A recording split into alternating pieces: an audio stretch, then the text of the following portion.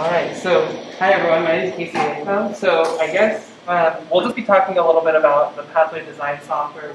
You might use in some of your upper level courses, either in undergrad or then in grad school when you're designing, PCBs. But then we also have a bunch of other things that we can walk through. I guess to give me an idea of where we want to, what level we want to name the presentation, you here is like a freshman level. All right, and then what about sophomores? All right, juniors, seniors, all right, and then grad students, all right. And are y'all masters or PhDs? Masters, all right, perfect. All right, well, cool. Well, we have a wide range of experience levels here, so it'll be great.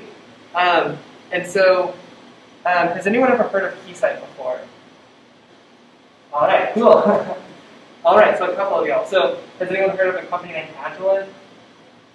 All right, good. What about a small company named Hewlett-Packard? All right. Well, I hope everyone's heard of Hewlett-Packard. But so HP actually started back in 1939. They were a pure-play electronics test and measurement company. And you guys don't happen to know who their first customer was, do you? Ooh, trivia. Okay.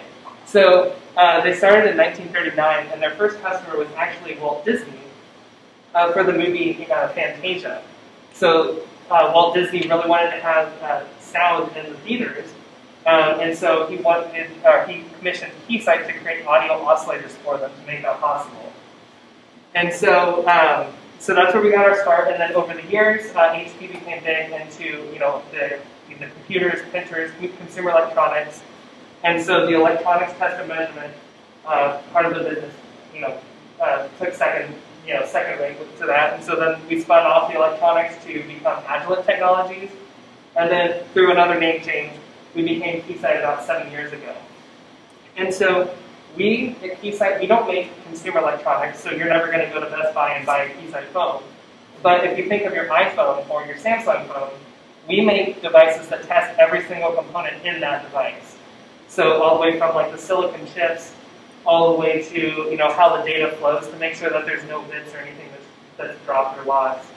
And then also on the power transfer and the wireless side of it. So everything that makes the phone work, we have a hand in designing. And so we are also big in the simulation realm. So a lot of times now, you're not only going to throw some transistors on a breadboard theoretically see how it works, because a lot of our systems that we're designing now, if you think about 5G or quantum, they're going to be much more complex than you can fit on a small circuit board.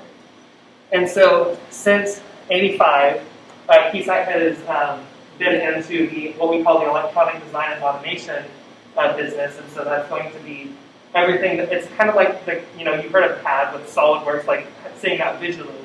The EDA is kind of that from the electronics side of it. So seeing how the currents flow, how the antenna radiates, and things like that. And so we've been in this business for like almost 40 years now, and so we're pretty big in this space. And then and so we previously were called ESOF, which was really creative.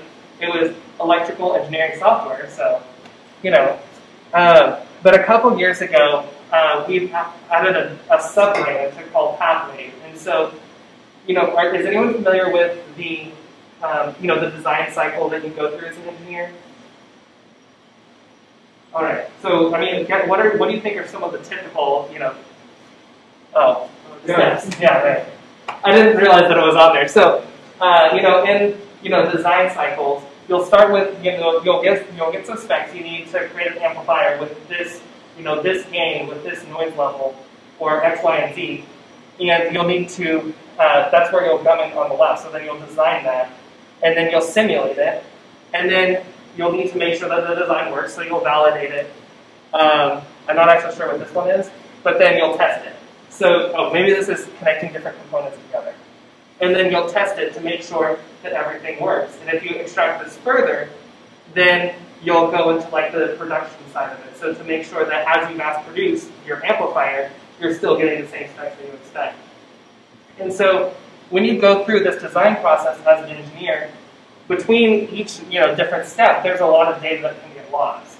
because sometimes file formats aren't compatible. If you export from a software you're using to design the circuit, and then you go to do your, say you're doing your electromagnetic simulation, some stuff might get lost between step A and step B. And so Pathwave is just an overall brand that has this common architecture that allows you to go seamlessly through the design cycle, so that you can go all the way from the beginning of it to the end without having to redo any of the steps. And so if we focus just on the first two steps, the Pathwave design and simulation, that's where this sort of club comes in. And so I manage our Pathwave Design University program. And so we make all of this software available to universities for, well, essentially free. So that you as students can understand how, or you can go into the workforce being in what we call industry ready. So you'll start as like an RF engineer or an antenna engineer or something similar like that. And from day one on the job, you'll know, hey, I want to go ahead and I know exactly how to run this simulation. Your boss will have to spin up. Typically, from the research that we've conducted, it typically takes about a year for an engineer to be comfortable in that first position, to get used to the differences between undergrad or graduate school or undergrad and the work life, or with simulation and test, and just to get used to how that runs. And so the goal of this program is to make sure that once you enter the workforce, you're ready to go, and then you can be a productive engineer, which will also help you because then you can get a better job. You can negotiate like a higher salary and things like that because you know more of what you're working with. And so our EDA tools, and we'll talk a little bit about just from a high level about a couple of them, but they're used by everyone from all of the iPhone manufacturers use our stuff for, what was it, the RFIC and the RF module in one of the iPhones, and then you think about like Pathwave system design right there, and that's used by the 5G, the chipset manufacturers, by all of the major 5G chipset manufacturers. And so it's real industry software that you'd actually use in the workforce.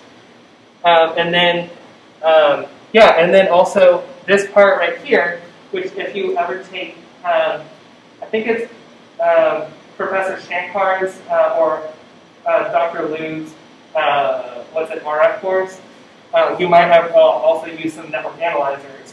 And so that's going to be in the testing realm of that diagram that we talked about on the last page. And so we added a DNA simulator in there so that you can, without having access to the equipment, you can at least fiddle around with it and see how it works. So, any questions so far? I just have a couple more slides to sort of give a wrap up on each of the different applications. Is there anything I missed?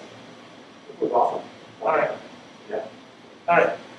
So, the Pathwave Advanced Design System, or ADS, is going to be that's going to be more of your low-level application. So it'll be more of your circuit simulation. So if you think of what you use for maybe Keysight or Keysight to do just basic circuit layouts in like an electronics or maybe like an intro to engineering sort of course. ADS is kind of like that, but more focused on RF. And so you can do everything from the component level all the way up to the amplifier or like the device level. And so this allows you to do just basic, time domain analysis or frequency domain analysis. But then you can also do some electromagnetic analysis. So if you think of like the motherboard on your PC, for example, they had to test that to make sure that it's not, that once you turn the computer on, it's not going to, knock your Wi-Fi out because it's radiating. And so that's where ADS would come in handy because it can do the electromagnetics on those devices to make sure that it's working properly. And then ADS also works in conjunction with our EM design software. Part of this EM design software is actually brought into ADS to do a good amount of just the electromagnetic simulation. And then the where EM Pro really is really used is going to be on the antennas course. So if you're ever thinking about designing like a really big TV antenna, like the big Yagi antennas that have like the spikes going out, you would use something like EM design to figure that out. And then, let's see, let's go to, and then if you scale up a little bit and you go to the system level, then that's where system view comes in handy. So if you're thinking of modeling, for example, like a 5G system, so you want to model the transmitter, what sends out the signal. So if you want to start by creating a signal and then going through your modulation and everything, adding in some noise so that it's not a perfect signal, and then taking it out to transmit out, and then analyzing it, that's where you would use system view. Instead of ADS, which would, ADS would allow you to simulate like that device right there, system allows you to simulate a bunch of those devices connected so that you can make sure that if you have this amplifier followed by a filter or something, that it's not going, that you're getting the expected result and you're not going to make it so that it's inoperable, or make sure that the frequencies are lining up so that you're not, that your filter doesn't get rid of all of the frequency content that you want for your amplifier. All right.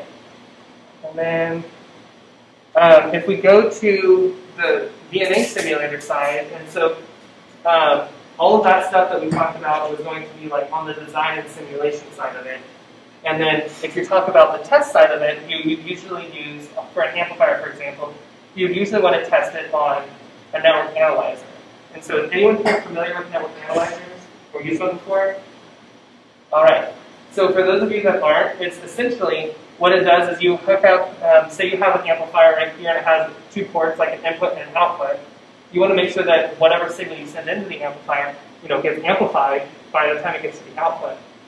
So we'd use something like a network analyzer to test that device, because you want to test its responses. So what you would do is the network analyzer sends a signal into the input, and then that signal would hopefully go through and you'd receive it on the output. And so the network analyzer allows you to see how much of the signal went through the device, what was the signal level, did the signal actually get bigger on the output, and then the other part that it wants to test is if it's sending something through the input, is how much of the power is getting reflected back and hitting the front of the network analyzer.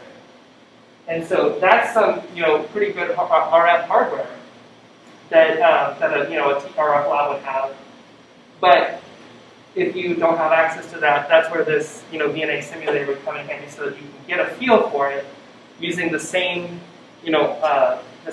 button pushes and the same it simulates the instrument noise and everything, so that you can get an idea of how it would work when you hook up your your simulated device to the system. So yeah, so that was my brief presentation for everyone. Did anyone have any questions? All right. Can you show employers that how to use ADS? Is there any certification program? We do have an RF certification program. We're working with a couple of the professors to get UT to be part of the program. It's stuck in the fun university bureaucracy. But yeah, so the RF certification program, let me see if I can find a slide deck that sort of talks about that.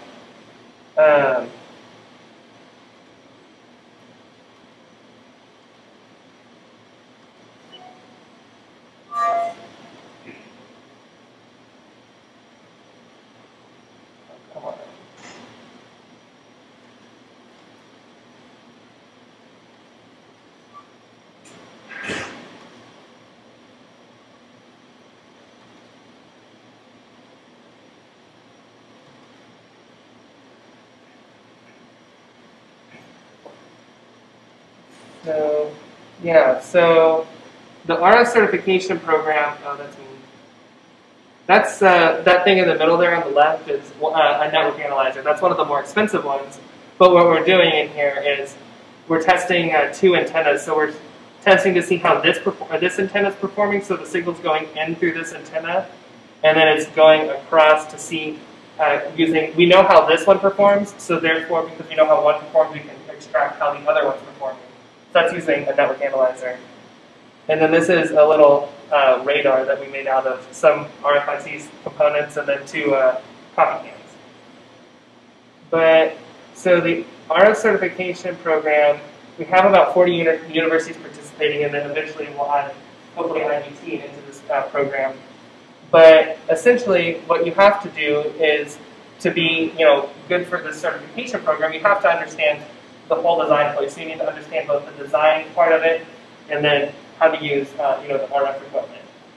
And so what this program does is it certifies that Keysight stamp of approval is on your, on you as a student, so that the university hiring, or the people that are hiring from the universities, can know how that this person has this set of criteria here, and so that will be, defined by the professors. So, yeah. Let's see if I have another slide or anything in here.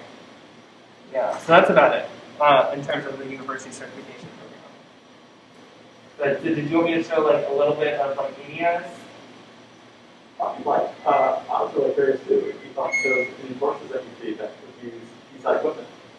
Yeah, so right now we're working with them to get like RF gear into the RF lab, right? Or at least from what those professors have told us is that traditionally they focus really heavy on the theory.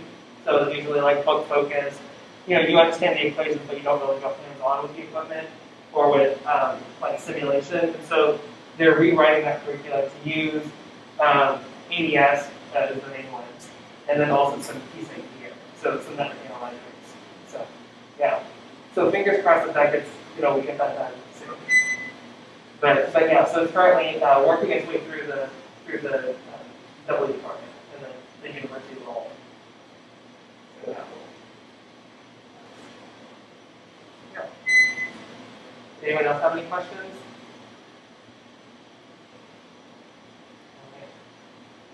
Well, let's get to your hand. Thank you. And then do you want to do your thing, and then I can just show a little bit of ADS, or do you want to do that now? Or? Okay. So so I just have a quick simulation of what you would actually do with ADS. Okay. Is this working now? Yeah. Okay. So inside of ADS, this is just this is an example. Like I wrote an example guide, about 10 chapters long, that goes through different parts of an RF port. So one of them is creating an antenna, and so your phone it has a bunch of antennas already built into it, because the antennas that ideally the antenna would be not huge, but it would be not integrated into here, so you can get really really good performance. But there's a bunch of different types of antennas, and one of the smallest ones is going to be, well, he may be able to explain this more than I can, but is going to be a patch antenna. And so if you think of like a PCB, a patch antenna has, on the top, it has copper that is etched in such a way, and then the signal goes into the copper and then radiates out. And so that would look something like this. And so this is just a really basic patch antenna. And so this is the feed line that's going in right there. So your signal will go in, and then once it hits here, it'll sort of disperse out. So some of the signal will go this way, some of it will go around the corner, and then as it gets, it'll radiate, and then as it gets to the edge, it'll keep radiating. And so there's a couple different types of simulations you'll want to perform on this kind of thing. One of them will be just a basic. These are what we call S parameters. And so if we're thinking about an antenna, it's a one-port device, so you have that port hooked up to your VNA, and the VNA will go into, the signal will go into the port of the antenna, and then right here, we can tell that right here, because we don't want to have anything reflect back. If it's all reflecting back, that's what it's doing right there. And then if it's all reflecting back, none of it's going into the antenna, so it's not actually radiating anything, so it's not an antenna. So what we have right here is you can see that at 2.4 gigahertz, there's nothing going back into the system, which means that it's radiating out. And so we can also do an electromagnetic analysis. So we can see here, we can see this is the antenna, and so the signal's going in right here, and then it's going up here. You can see that it's blue, so it's fairly low power.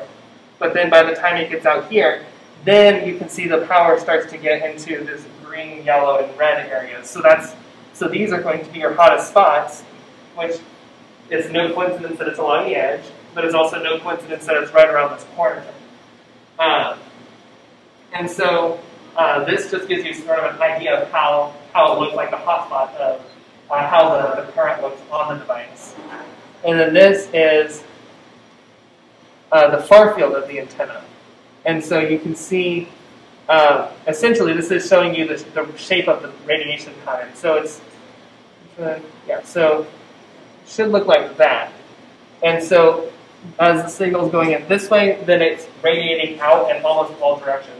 Sometimes it'll look more like a straight line, like maybe instead of radiating out in all directions, it might only radiate out like this much, just depending on the specific type of antenna.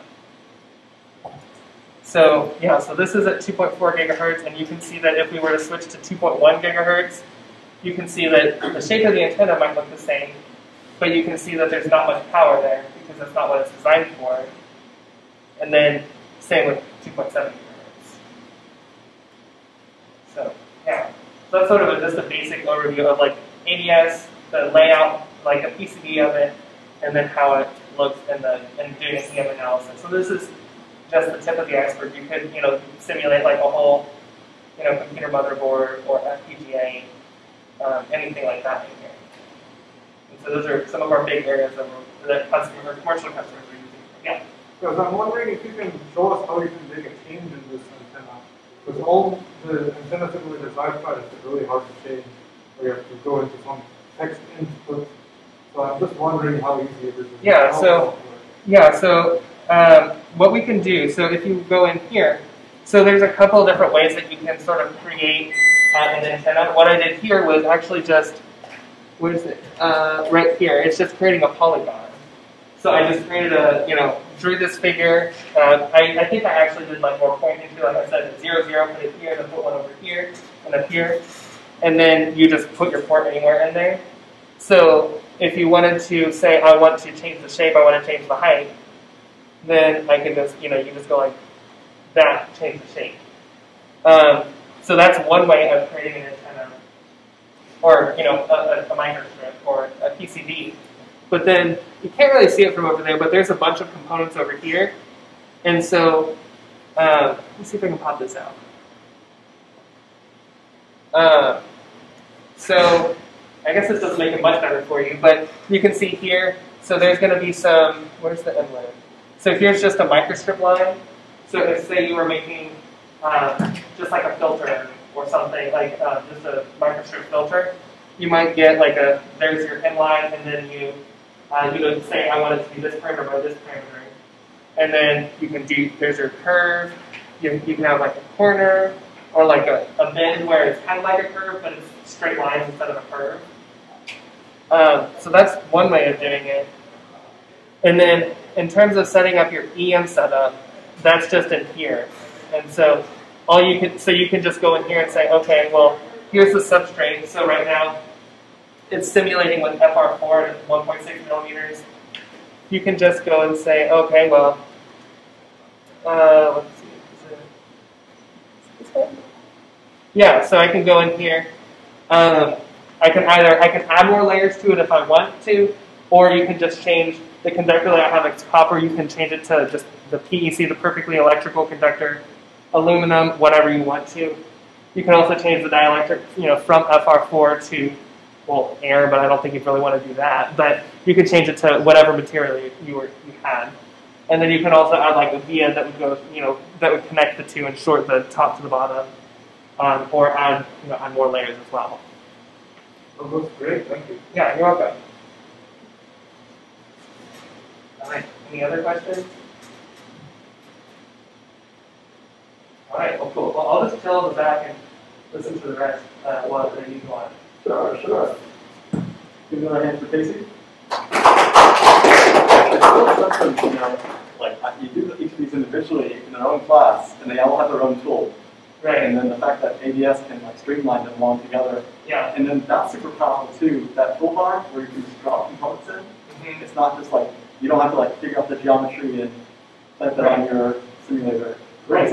Yeah, and then you can also you can start the schematic and say you can add all these components into the schematic, and then you can just essentially export them and create a layout without having to actually draw the components on board. So, yeah. Pretty cool.